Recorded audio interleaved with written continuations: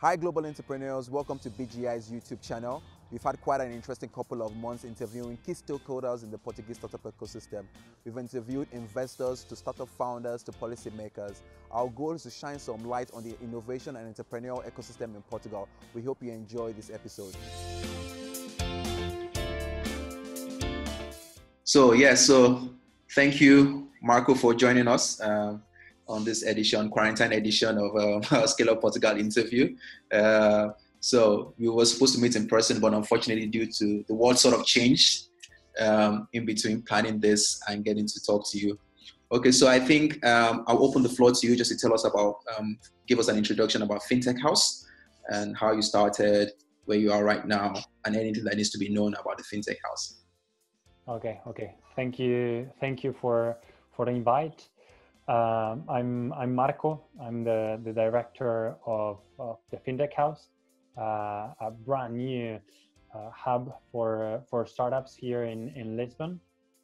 It was created by Portugal Fintech, a non-profit association that it's been working to create awareness and to help the fintech ecosystem for the last 5 years. We have done different initiatives, and the last one was the Fintech House, a place where the whole fintech ecosystem here in Portugal and in Europe could meet.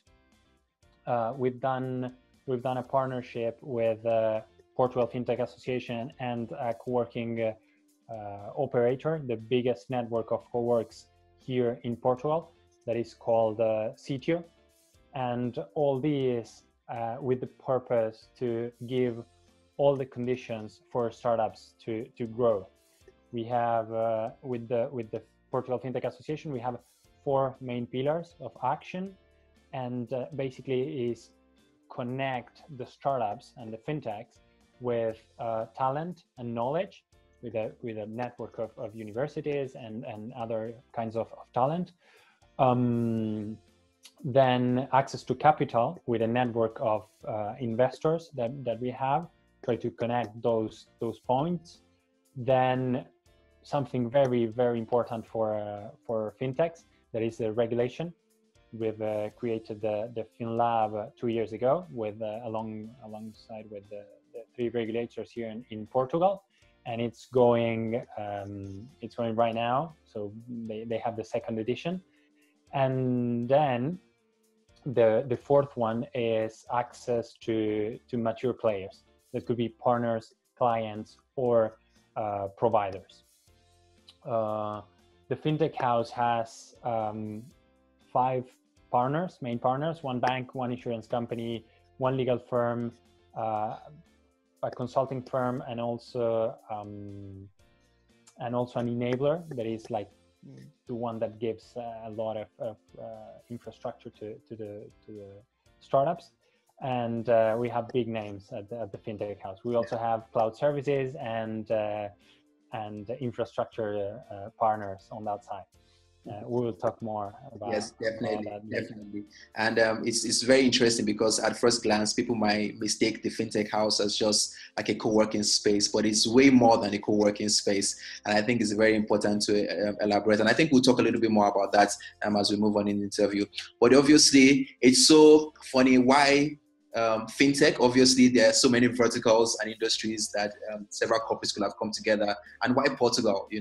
Because this easily could have been something else, maybe the MedTech House or the ICT House or something. Why fintech and why Portugal? Well, the hub was created by the Portugal Fintech Association. That it was helping the ecosystem since ever here in Portugal. I think Portugal, it's been growing a lot, and I think I would love to answer this question in a personal way. I think Portugal, I think Portugal is a fast-growing ecosystem. It's a very cosmopolitan, in the case of Lisbon, a very cosmopolitan city, and it has a great quality of life. And not only me, that I'm not Portuguese, and I came here.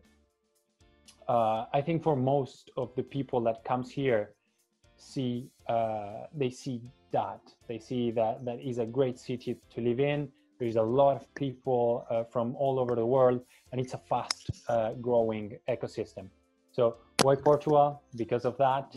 and in the case of fintech, well, banks and insurance companies and financial institutions in general are everywhere, are very like in contact with the people all over the world.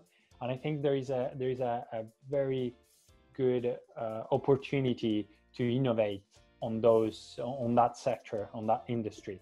And I think having startups that could bring fast innovation to these companies, it's a great sector to be in, because we can see real impact of implementing those solutions in these institutions and deliver that value to the final client.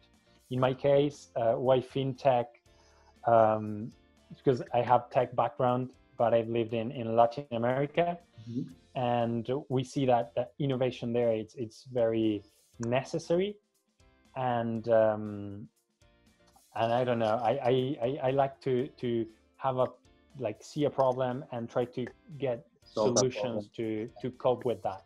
Okay, great. That's quite interesting. And I think you mentioned something that I was sort of thinking about, which was going to lead to my next question of how, it's very important for corporates, especially because many of them have challenges they want to solve. So having the Fintech House and it's very strategic for them in terms of having access to innovation that could help them to grow. What other ways do you think, or what other ways do you think is very important for big corporates? Because you have really big names in the Fintech House like Visa, Accenture, and the likes, collaborating with you guys. So it's question, why other beyond them looking for innovation that could help them grow, why do you think it's much more important for big corporates or organizations that like to sort of work with innovation?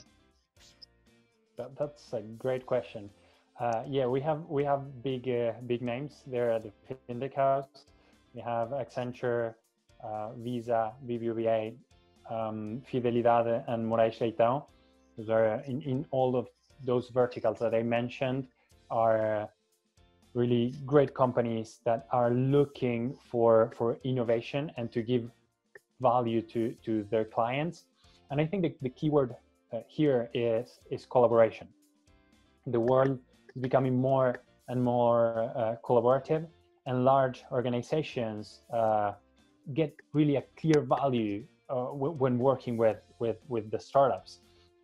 As I said, startups bring to the table fast innovation that could be plugged into an organization, and we see more and more use cases with the time. I think collaborating gives a win-win solution for everyone in the value chain. For example, I don't know, Accenture, it's a great connector between the financial institutions and the innovation that is happening. Visa has a developer platform for the startups to integrate faster their solutions. BBVA, it's a leader in open banking in the world. And they are always looking for a startup that can bring innovation to the table. Yeah. Well, so it's great to see that these big organizations are working very closely in innovation and adapting to the times. But we still have very large corporates who are not still on this trend, as you would say, with working with innovations. What do you think what kind of incentives do you think needs to be in place to help sort of those organizations, larger organizations, to get on board working with innovation? What do they need to see? What do they need to know? I think it will be a process where organizations will realize that innovation it's good and it's not a challenge. That today, and we're seeing that with this coronavirus situation. Exactly. Those who doesn't innovate and adapt are risking a lot. And these are fast changing times, and we need continuously to integrate new solutions to reach the final customer and give value to that final customer. I think that's the key mindset, to give value always to the startup, to the customer. And I think that the best way to support innovation as a whole in the ecosystem is to be a consumer. If you consume innovation, you will clearly see the results. So tell me, how does somebody get into the Fintech House? How do they join? We receive applications through our site or on the different events that we host right now virtually.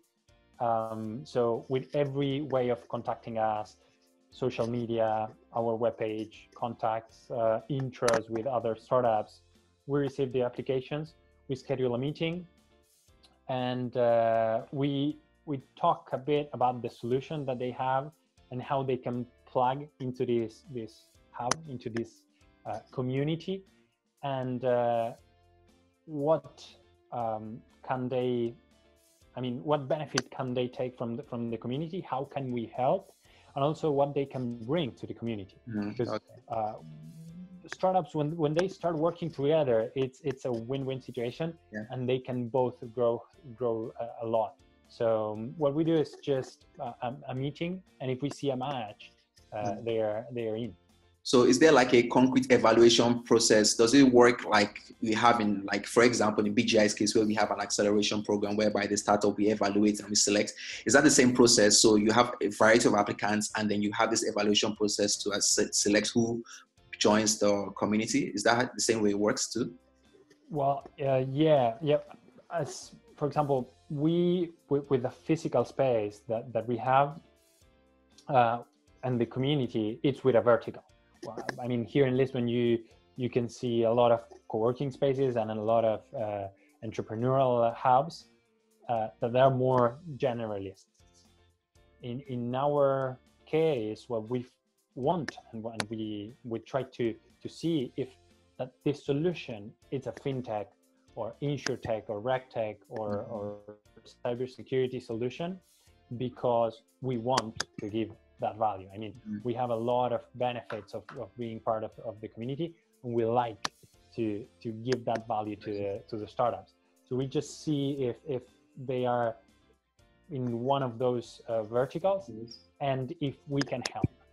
Okay, fantastic. It's a more informal process if you want, but we want to have specific startups in our community. It's not for everyone. Okay. So obviously you're a foreigner to Portugal just like me, and obviously we tend to see the ecosystem from different perspective. So obviously in the last period of years, and I always ask this question to everybody that I interview, just to get everybody's perspective on the ecosystem. I always ask them, there's a buzz about Portugal. And obviously when I first came to Portugal, I didn't know the buzz about the startup ecosystem and everything that was going on, but there is this buzz there. So I always ask those who I interview, is the buzz real or is it fake? Does it live up to the hype or does it not? That's a great question. I would say that Portugal has been growing very, very fast in the last few years, and there are a lot of things happening here. More and more startups coming, companies coming, like worldwide companies coming here, and we know that I mean, Portugal has a great weather, great food, great everything, but also in the entrepreneurial ecosystem, I think it's growing very fast, and there is a space for growing more and more. And I feel in a couple of years it will become a key entrepreneurial hub in Europe. Okay. I think, yeah. As a final answer, I think it's growing fast, and it will continue growing. And I'm also, I don't know, I'm optimistic that the buzz is because of something. Yes. Awesome. So how do they find Fintech House? So I'm a fintech founder right now. I'm listening to this podcast. I'm watching this interview, how did they find Fintech House? Webpage like Google, Fintech House Lisbon, and we will be there, like Portugal Fintech House. Feel free to reach out. Also via LinkedIn, our social networks, and we have other channels, but I think those two are the main ones. Okay, fantastic. And just apply there. Okay, awesome. So thank you, Marco, for joining us in this interview. It was really nice talking to you. Hi, everyone. I hope you really enjoyed that video. If you want to know more about Portuguese startup ecosystem, as well as the top promising scale-ups in Portugal, make sure you go to our website at www.scaleupportugal.tech and download all our reports that we've written for the ecosystem. So if you just want to find out about what other activities we do regarding the ecosystem, how we accelerate startups here in Portugal, also make sure you go to www.bgi.pt and send us an email and we'll get back to you. Thank you.